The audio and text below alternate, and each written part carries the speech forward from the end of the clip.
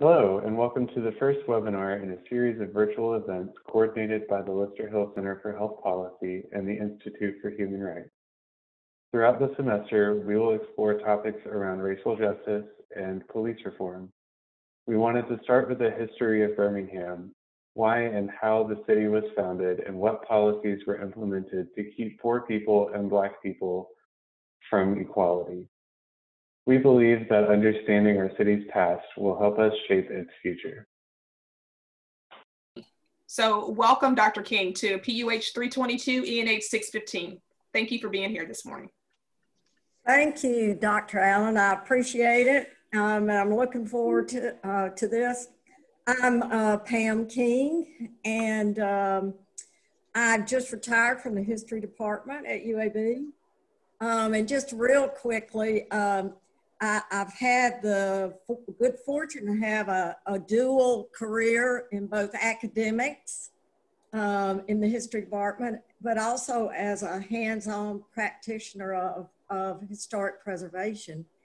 And so it was through really my work as historic preservation that I became so intimately familiar with the neighborhoods and the places that make up Birmingham. So I just wanted to say that. The way I like to think of the city of Birmingham and its founding is that it was built perfectly to match what the founders had in mind. And so for a long time, I've understood that Birmingham wasn't an outlier, it wasn't an aberration, it wasn't a thing gone wrong. It was, in fact, founded and worked exactly as its visionaries saw it. And so for that reason, I call it the perfect city. It was built strictly for production and profit. And what I mean by that is that Birmingham, and I think virtually all of the cities post-Civil War, had no high-blown ideals other than making money. That was it. There was no notion about religious freedom, a city upon a hill, or any of that stuff. Birmingham was built for one reason and one reason only, and that was to make a lot of money for the people who owned the economic system. The Birmingham founders then, which was really a group of 10 men, Southerners, built Birmingham from scratch. What a wonderful thing, right? When you can start something from scratch, you can do it any way you want to do it. And so they had no old systems to take down. They didn't have any old South traditions. They didn't have any plantation systems to take down. They didn't have to dismantle farms. They didn't have to do anything because there was virtually nothing here in Jefferson County. So it was a vacant palette, and the founders could do with it what they wanted. What they built was exactly what they had in mind. And it reflected their values and the highest values of the United States. Birmingham was built in 1871, which is at the height of the Reconstruction era. Reconstruction, if you remember, begins at the end of the Civil War and ends formally in 1877. So this city in 1871 was built at the height of the Reconstruction era and at the beginning of the so-called New South.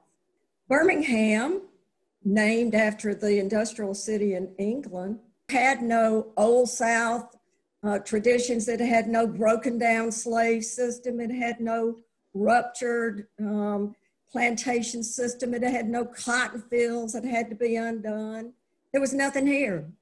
It had to spend no time deconstructing old systems or old traditions.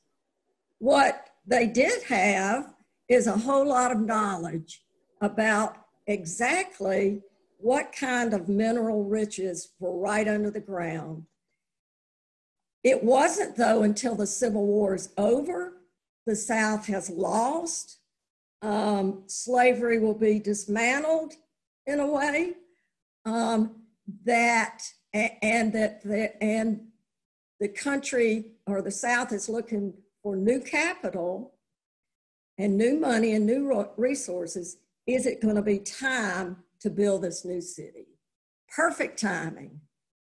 And because of those world-class geological surveys and maps, Birmingham founders knew exactly how they needed to go down there and get this stuff out. It was said that Birmingham was the only place in the world that had all 5 ingredients necessary to make pig iron within a 5-mile radius. This is a jackpot. And so what they seek to do is to build this wonderful New South city. Well, what were the values that were so predominant and idolized and modern in the United States after the Civil War? Well, for one thing, it's unfettered capitalism. Unfettered capitalism means that there are no regulations. There are no federal standards, there's no OSHA, there are no minimum wages, there are no safety standards, there's no income tax. The idea being that the United States is going to be the place where individuals and corporations do whatever they need to do, however they need to do it, to build big, big, big, big, big money. The United States' goal is to become a world player, and it does. How do they do that? They're going to build the biggest unregulated capitalistic system in the world. In the United States, we refer to that as the Gilded Age. So the Gilded Age is that period after the Civil War, and really after 1877, when Reconstruction formally ends, when the United States puts into place all of the systems required to build big money, big private capital, and all without any regulation. That's the whole idea. One of the things that evolves out of this, it is a handful of individuals, white men, who earn the name robber barons. This is a nickname given to these uber capitalists, people like Carnegie and Rockefeller and J.P. Morgan, who have more money than God. And from the point of view, increasingly by the late 1800s, they didn't earn all that, they stole it. So increasingly, critics are saying these people have robbed us blind, and they refer to them as robber barons. But who cares if you're a robber baron? They can't do anything to you because the federal government and corporate policies are completely in sync. Well, how do you know? Well, I know because in the late 1800s, there was a landmark Supreme Court decision. We still hear about it now. It's as important now as it was 120 years ago. And that Supreme Court said that, guess what? Corporations are individuals. That means that corporations can have freedom of speech. They have the protection of due process. That means that corporations are going to be protected from the federal government interfering with them. And they have the right to bear arms. That's cool, right? And we're going to see this played out big time in Birmingham. They're going to be like individuals. They're going to be as sacred as any other individual, except, of course, that they have all the money too. A second ideology, philosophy that was so prevalent was called social Darwinism. And you may have heard this referred to as survival of the fittest. Social Darwinism was a social and economic philosophy that was especially popular in the United States And the philosophers who really advocated for this philosophy and developed it came out of, guess what? Ivy League universities. Of course they did. They come out of the most prestigious Ivy League, upper crust, elitist universities in the country. These don't come out of hard scrabble community colleges in Walker County. These come out of Ivy League universities.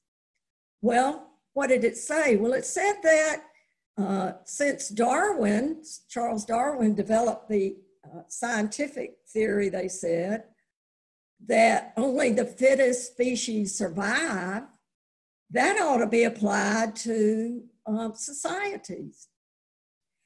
That means that in a social setting, only those people that are fit to survive do survive, right? So social Darwinism is a very hard-edged philosophy. It says if you're poor, it's your own fault. If you're rich, it's because you're supposed to be rich. God wants it that way. Nature wants it that way. You can't interfere with that. It was a system that absolutely sanctified the establishment exactly where it was. Well, that's going to fit in really well with Booker T. Washington's philosophy. And Booker T. Washington's philosophy is very enlightened during this period. It's not a backward philosophy, but when he develops his philosophy, it's very enlightened and sure a lot better than the slave philosophy. The slave philosophy had said that Black people were born to do hard labor for white people. That's what it said. Booker T. Washington's enlightened theory says, no, wait a minute. If we build trade schools, if we educate Black people to learn a trade, then they can pull themselves up by their bootstraps and become a professional, have a skill, a trade. That's very different and modern and enlightened than the old slave attitudes, which didn't believe Black people capable of any industrial work. And he's saying to white people, really, don't worry about us. We're not gonna look to bother you. We're not gonna look to interfere with you. Just take your heel off our necks. Let us get an education and you will find that we can succeed. And so what better fit for this new city that has been founded in Birmingham, but to also have this new modern philosophy that Black people can work in industry. They can succeed in industry. They don't have to be pigeonholed in some broken down farm somewhere in the Black Belt. Put those two together, and then at the end of the century, you've got another Supreme Court decision that just sets the whole country on its way. And that's called the famous Plessy versus Ferguson decision, which comes out of a situation in New Orleans. What the Plessy versus Ferguson decision says, and again, it comes out of the US Supreme Court, not the not the Alabama Supreme Court, not the Supreme Court in Jackson, Mississippi, not Atlanta. This isn't a Deep South decision. This is a US Supreme Court decision that says, okay, now in 1896, we tried this whole construction thing. There's a lot of violence, this and that and the other. And we've decided now that segregation is okay and legal. Segregation is legal, protected by the Constitution, and it applies to the whole country. And so what you're going to see what you're going to get is what you hoped for if you were white and establishment, which is that now cities, states, all over the country can put in Jim Crow segregation ordinances out the wazoo, which they do. Every single state in the Union had them. One quick thing about Jim Crow is that it starts in the North prior to the Civil War. It's in these northern pre-Civil War cities that they, quote, needed racial segregation. You don't need racial segregation in the slave South. The slave South has slavery. It doesn't need any Jim Crow ordinances. And so these Jim Crow ordinances migrate from the North to the South. Birmingham's population, and this graph shows it real, Birmingham is an absolute unmitigated boomtown. Its population just absolutely goes through the roof really quickly. It's growing and it's bigger than Atlanta, bigger than New Orleans, bigger than silly old Nashville, bigger than any of them, growing like wildfire. Something they're doing is working. The population of Birmingham in the 1880s and 1890s, by the turn of the century, 35% were native-born white, 20% were European immigrants, mainly from Germany, Italy, Poland, Russia. Birmingham is diverse. Atlanta doesn't have this. They don't have these factories and mines and mills. Nashville doesn't have them. Chattanooga's got them, but we're going to stomp the heck out of them. So Birmingham is a very diverse city. You name it. They were in Birmingham. They weren't in these other southern cities. The rest, some 45%, were Black. Either they had come up from the Black Belt, that means the south part of Alabama, Mississippi, Georgia, or they were convicts, released from the state of Alabama. I'm going to go back to that in just a minute. Someone big. Now, I don't care who you are, those are big houses. If you look up at the Vulcan statue and you see those mansions right on the ridge there, those are the mansions I'm talking about. The one on the right, which is the Swan House. Those mansions up on the ridge are what I'm talking about. Those are big, big houses. And to this day, you need to know how to get up there, or you're just going to be going around in circles. Very exclusive. When the Swan House on the right was built, it was the largest house in the state of Alabama. The house on the left of the screen is the Massey residence, and it is where the old Western supermarket on Highland Avenue was.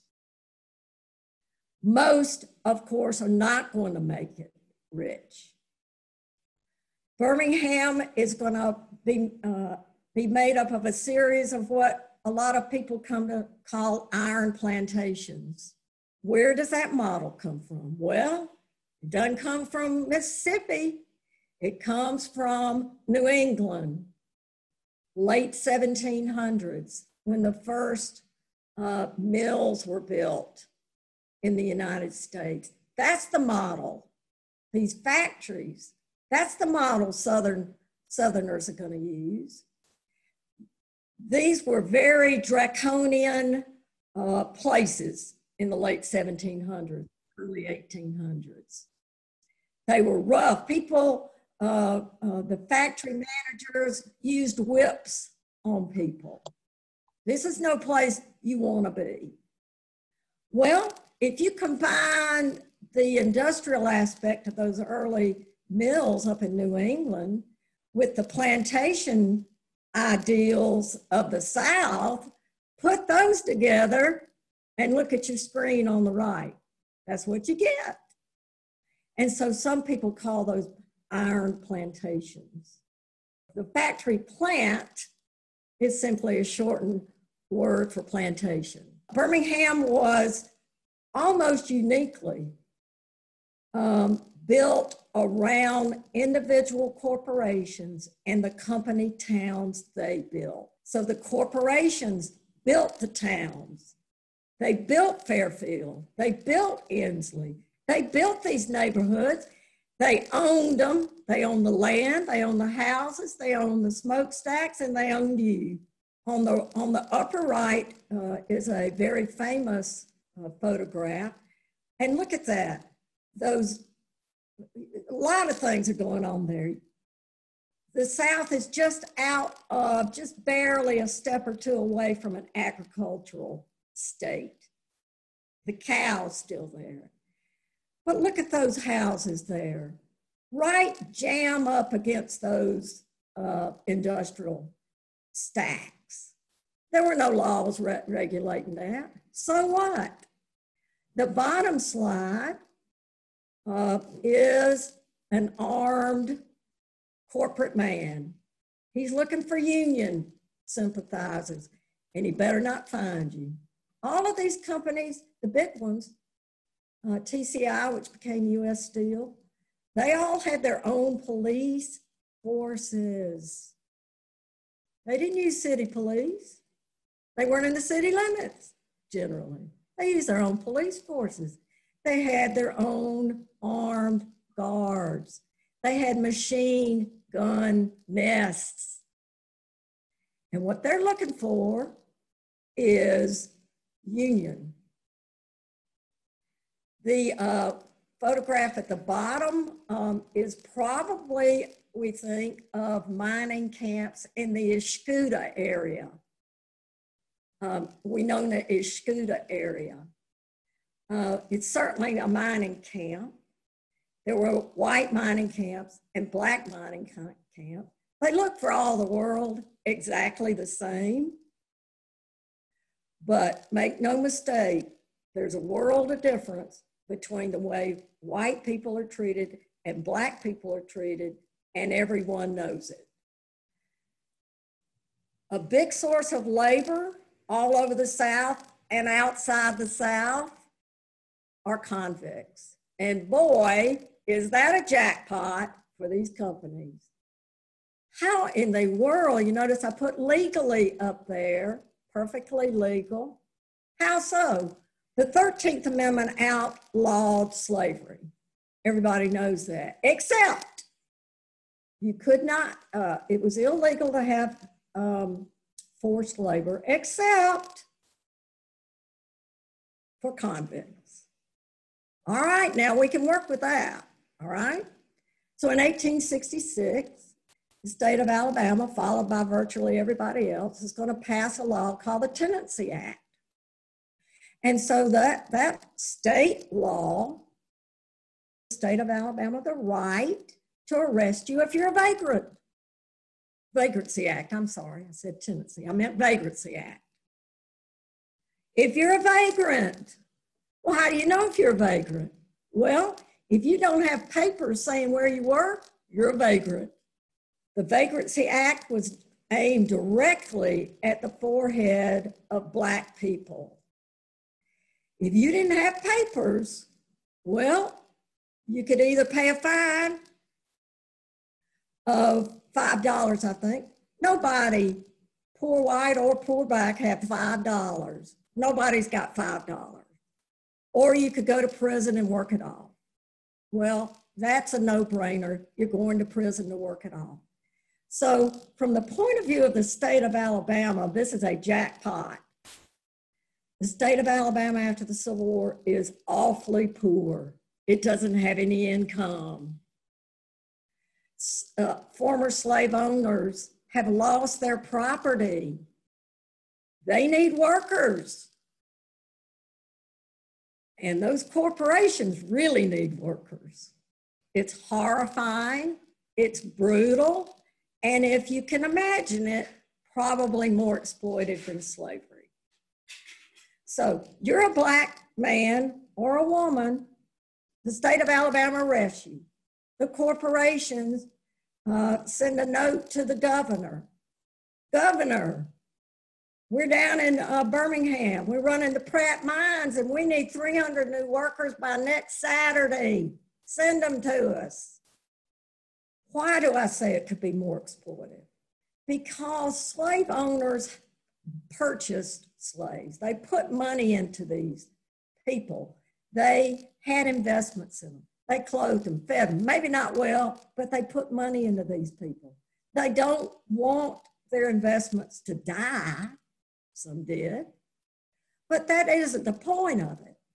Convicts are completely disposable. No one's got an investment in them. Who cares? Many of these convicts died where they fell, and their graves are scattered all over the place in Jefferson County and other places. In Pratt City, the TCI, Tennessee Coal and Iron Company, which became U.S. Steel, there's still a convict cemetery in Pratt City. Not easy to find, but it's there. They're all over the place, though. Families were rarely notified. So the state is getting income from the corporations who lease them, and the corporations now have absolutely controlled labor and as cheap as it could possibly be. Completely disposable. One dies, give the governor a ring, get some more. It's pretty much that simple, it really is. Birmingham thrived, and by the 1890s, it was known as the Magic City. Look at that, from nothing to this. Their philosophy must be working. The vision that the founders had is played out right here. By the end of the 1920s, this corner you see, can you see these four big skyscrapers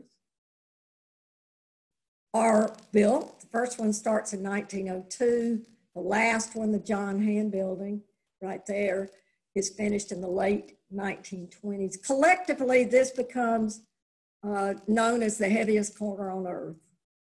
It is a testament. Look at those modern skyscrapers. Come on, you're not going to see anything better than that in Chicago or anywhere else. Modern skyscrapers, all of them headquarters of industrial companies or the banks that supply them. In 1925, a U.S. Supreme Court decision out of California is going to make it legal to zone according to use. Well, that's a real quick leap to zone for whatever you want to zone for. And so cities all over the country following the Supreme Court decision began to create neighborhood zones that on the surface had to do with use. In other words, industrial neighborhoods, commercial districts, this sort of thing. But it also happened to overlap with race. This is the map of Birmingham. I think this was in 42, but the original one in 1926 looks almost just like it. So now we're going to lay another layer on top of restricting neighborhoods by race, so that Black folks and poor whites, but Black folks especially, are going to get to live only in the industrial neighborhoods, right next to the smokestacks. And they're not going to be able to live in any other place. It's not that they don't want to, it's that they cannot go there. Well, what's the big deal? Why not just get up and defy this silliness and move on to somewhere else? Because it doesn't work that way. And I'm going to show you that. I know there was some mention about redlining, which is in the ethos now. And so if you've got neighborhoods that are zoned, color-coded for map purposes, then banks too can draw red lines around the neighborhoods they will lend to and neighborhoods they won't lend to. They won't lend to Black neighborhoods. So they draw essentially a red line around them. Perfectly legal to do until it's not. All of this is legal to do until it's not. And so Black people cannot get resources to amount to much. Birmingham is notoriously hard-fisted. It's a notoriously hard place if you're poor and if you're Black. Why is it so notorious? Why is it so hard here? Because it's got layers and layers and layers of restriction, one set on top of the other, all perfectly legal, that put these barriers intentionally in place to keep Black people, especially, from advancing. This is a very fragile thing, they think, which is that if the corporations don't drive a wedge through their white workers and their Black workers, what if those few families up on the ridge we talked about in those mansions, there are not many of them. There are not many of these uber capitalists. What happens, they worry, if white workers and Black workers ever see themselves in the same boat? We're done. They will come after us. They will join unions together, and God help us then. We will not be able to control this system. And so racism is an intentional wedge on top of all of its long history. It's a wedge that is powerfully important to these corporations. So what are these layers? State laws, we talked about that since 1866. Convict lease labor is going to be legal until 1927, when the Supreme Court decides to outlaw it. Alabama is going to be the last state to outlaw it on a state level. There's so much at stake. And remember, Alabama is so dang poor. If the state can't get that income from the corporations, where on earth is it going to get income? Federal law. Not only the Plessy versus Ferguson Supreme Court decision, but a whole slew of other Supreme Court decisions in the late 1800s. The one that said corporations were individuals. They can carry weapons. You've got those armed guards. They can do anything they want because they are sacred as an individual. Other Supreme Court decisions, late 1800s, said things like, well, the federal government can't regulate what goes on, let's say, with state organizations. Let's say the Ku Klux Klan. It's not sanctioned by the federal government. So the federal government in the late 1800s is going to say, we have no authority to deal with the Ku Klux Klan. It's up to Mississippi to deal with the Ku Klux Klan. Yeah, right. It's up to Alabama. It's up to Oregon. Oregon's got the Klan. It's up to states to regulate the Klan. Well, how in the world are they going to do that when the state is the Klan? But the federal government, late 1800s, makes it clear it ain't dealing with any of that. You do what you want, states. It's also going to decide, late 1800s, that yes, Black men, you are guaranteed the vote, the right to vote, but we can't guarantee that you can actually use it. That's not our business. That's the state's business. Lots of conversation in the last 10, 20 years right now about state efforts to suppress the vote. Those Supreme Court decisions make it easy for the federal government to say, hey, you know, we hope the state of Georgia is going to do the right thing, but that's sort of their problem. So you've got these federal laws that are going to be in place. And then Birmingham, boy, the corporations, their own police force, their own machine gun nest, they own everything about you. They will kill you if they find you talking to the.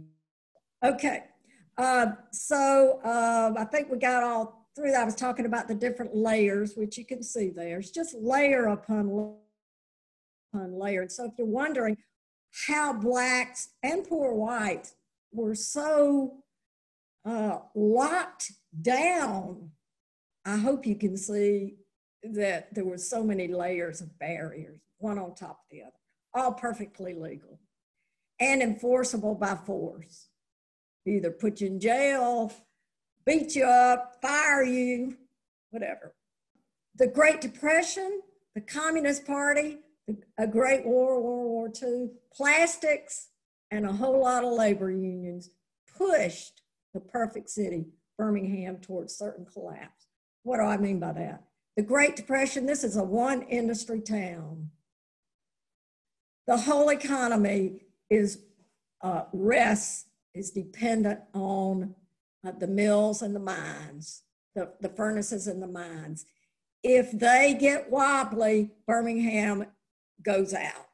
The Great Depression, the railroads and manufacturing did get wobbly and worse. And so a city like Birmingham is going to, some say, was the worst hit city of the entire Great Depression. The Communist Party, Birmingham had the largest Communist Party in the South. If you remember, the Russian Revolution in 1917 was the first successful communist revolution. And so that scared the dickens out of every Western country, every capitalistic country. And what the Communist Party stood for real generally was that they believed that capitalism by its very nature was exploitive of workers. In 1929, the Communist Party of the South, in the South, Southern headquarters moved from Chattanooga to Birmingham. The historian of this is a man who was at Berkeley, I'm not sure where he is now, named Robin Kelly. His book, Hammer and Hoe, one of my very favorite things, specifically and only on communism in Alabama. And he's the one that says categorically that it was Black women, and he used the word backbone, were the backbone of the Communist Party in Birmingham. Southerners created this whole new brand of communism that blended religion, organized religion, and communism. The war, World War II, there's a lot been done about this, but when Black soldiers come back to the South and there's still Jim Crow, is another impetus for Black people to have the confidence, the courage, and now some money in their pockets, they're vets, to be able to organize against the system. In addition to that, plastics were overtaking American iron and steel, Birmingham iron and steel. The markets were going out. The big corporations were moving to South America where they're not going to have to contend with these dang unions. And so at the same time, Birmingham is becoming more empowered inside itself, learning to organize and learning to get the message across, learning to think in terms of economic exploitation. Combine that with the newly empowered veteran class coming back, and at the same time, the big corporations here on their own, looking somewhere else, starting to pull out. And then you've got the unions, the very thing that the corporations knew would be their death knell. Alabama went from having the least labor unions before World War II to having the most after World War II. You combine these things together, and the perfect system for Birmingham isn't going to be so perfect anymore. And then that puts us right to the early civil rights movement. And I'll stop there because that's a whole other thing. But my thinking was to understand how Birmingham worked, how it operated, why it was such a tough nut, and how it is so much like Chicago and other cities that still don't know they're more similar to Birmingham than not. And I'll leave it there. Thank you for that really enlightening presentation, Dr. King. I wanted to open up the chat as well as just people can certainly come off mute if necessary to ask questions. There was a question that came through, Dr. King, a little bit earlier in your presentation in the chat. You had mentioned a particular Supreme Court case. You talked about Plessy versus Ferguson in this particular slide, but there was another that you had referenced earlier in this same one. And can you just— the corporations? Yes, ma'am. Yes. I believe it was in 1883. And I apologize for not having the name on the tip of my tongue, but I believe it was in 1883. And so if you Googled landmark Supreme Court decisions 1883, I think you pull it right up. Hi, I was the one that had the question about the Supreme Court case for 1883. And I was wondering if that precedent was still in place and that's how corporations are viewed, and if there are protections against those rights that are conferred by treating them like individuals. Yeah, well, you know, and I'm not a constitutional scholar, but you know, the Supreme Court decision just a few years ago, which allowed during political campaigns, corporations can donate as much money as they want because they are considered individuals. And so I would say that that's a direct link, I believe it is, from that Supreme Court decision. So whereas individuals can only donate certain amounts to campaigns, corporations can, because they have so many resources, but if they're viewed just as an individual, well, they could give, you know, millions and millions of dollars just as an individual. There's another Supreme Court decision that fascinates me. I believe it's called Morris versus Alabama, 1947. And what it said, it was kind of the beginning of the end, I think, for these company towns, because that decision it was a case coming out of Mobile, and it had to do with, I think it was Jehovah's Witnesses, who were handing out information inside one of the company towns in Mobile. They had these big shipping company towns. And the corporations were very attuned to religious stuff like that, because some religions they viewed as really good, a good fit for their interests, but some religions they didn't. They viewed as being too emotional, too defiant, too individual. And so they went after these Jehovah's Witnesses, and the Jehovah's Witnesses sued them. And the Supreme Court ruling said that the corporation, the company, towns, the corporations could not suppress freedom of speech, freedom of religion, and that sort of thing. And it's a landmark because it penetrated now this impenetrable wall corporations had around them that said they could do any dang thing they wanted to do. And I believe it had a super big impact on the corporations in Alabama and other places. But then other things are going to supersede. So when the civil rights laws come into place, 63, 64, 65, for instance, the corporations can't tell you you don't have the right to vote, not after 1965. So in answer to your questions, the corporations still are viewed as an individual, but there are other decisions that take precedence over that. Civil rights laws and decisions, for instance. Does that answer your question? Yes, thank you. Dr. King, this is Dr. Allen.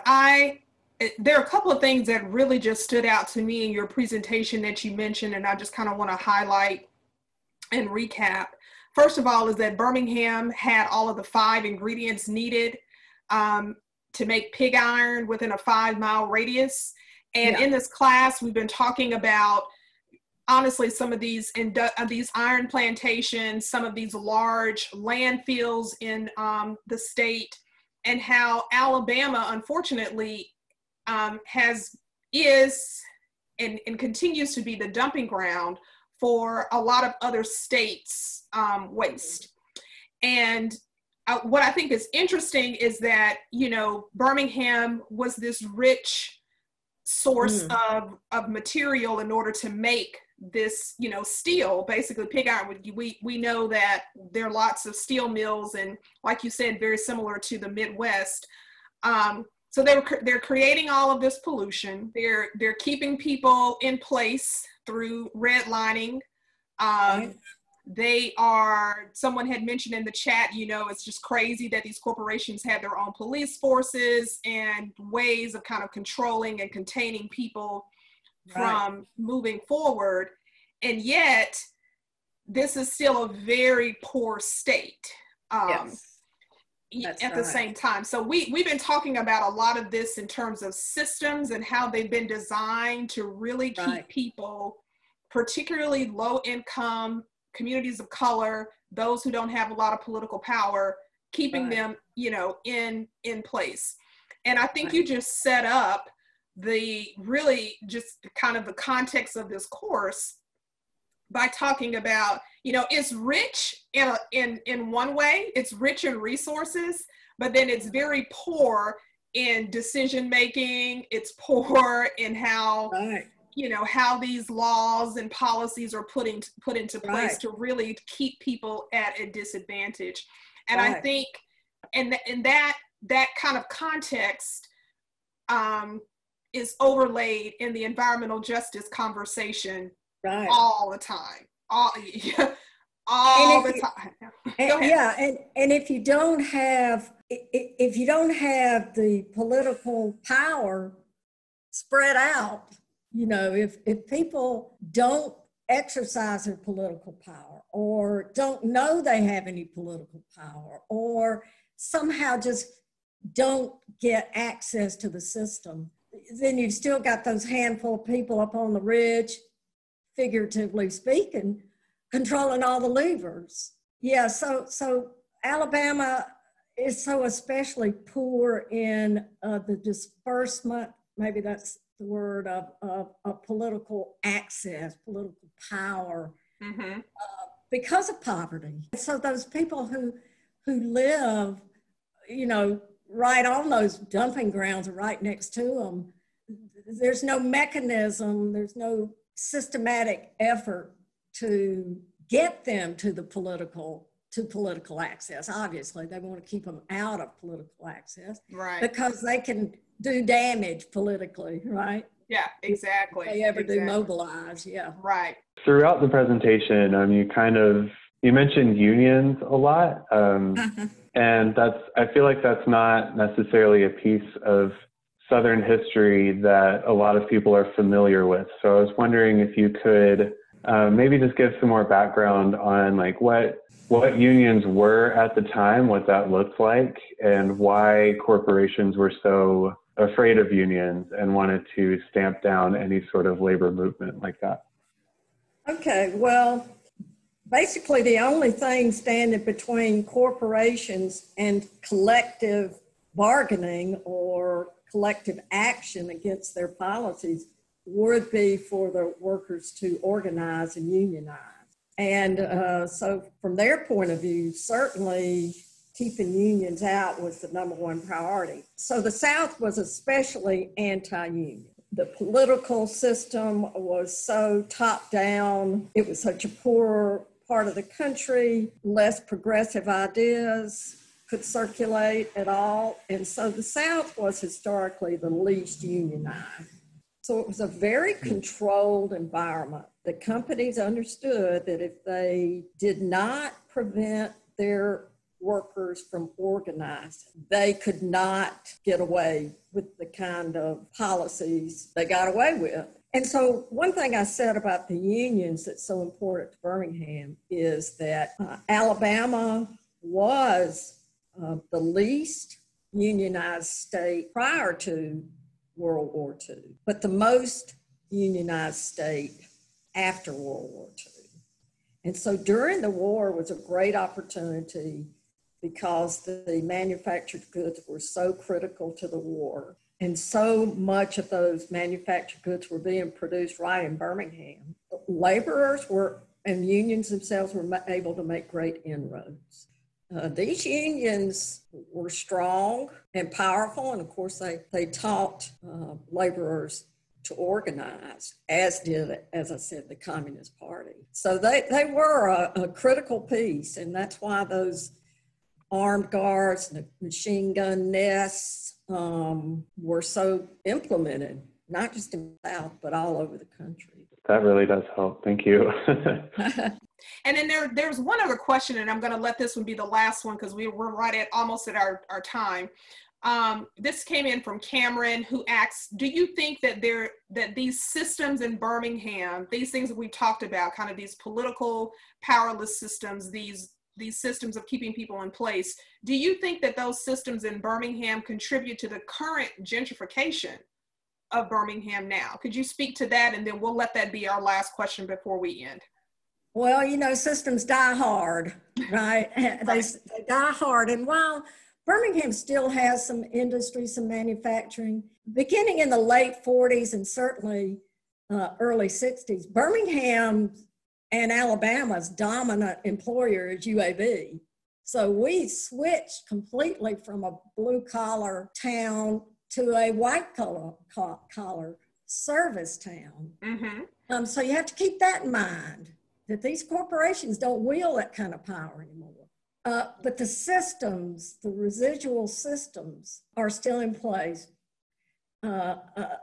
meaning that they are generational, right? That you can't just wave wands and the social and political systems that are, and economic systems that are created, you know, out of 100 years are suddenly going to go away. I was at a fascinating conference I attended quite a few. I don't know if you're familiar with it, but it's African American State and Local History. I think it is conference. It's a national conference. And I gave a presentation one time, and so attended the conference. And one of several of the meetings were about generational, the psychological, what I'm trying to say, generational effects on African Americans.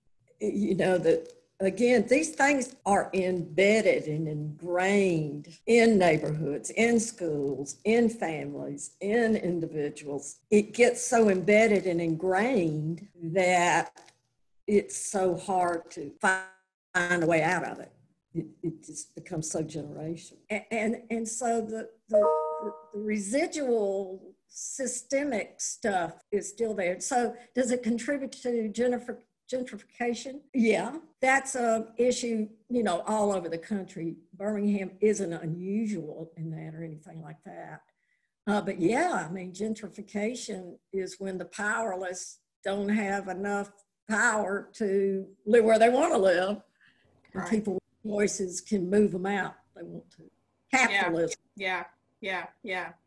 Well, this has been absolutely enlightening, really informative. Thank you so much, Dr. King, for your presentation on the history of Birmingham. I know we have students who are from the area who may not have known about, this convict cemetery in Pratt City, or not really understood kind of some of the big industrial types of systems that have been built and still exist in place. We know we're talking about North Birmingham quite a bit in this class, and it being a Superfund site and where some of those large coke plants are located and what that area and demographic looks like. So this has been quite helpful in terms of just providing some overlay and context for things that we'll be continuing to discuss in the class. So just to echo Dr. Allen really quick and to close us out, history is fascinating. Birmingham is fascinating. I've really made this city my home, and I really appreciate looking at like this big picture, systemic view of history and how, as you've talked about this whole time, how these policies that were in place at the founding of our city, 140 years ago, they still affect us today, even though they're not necessarily codified, even though they're not textually legal anymore. As you said in your presentation, you can't just wave a wand and say, okay, everything's fixed now. We're still dealing with the repercussions of these policies today. Right.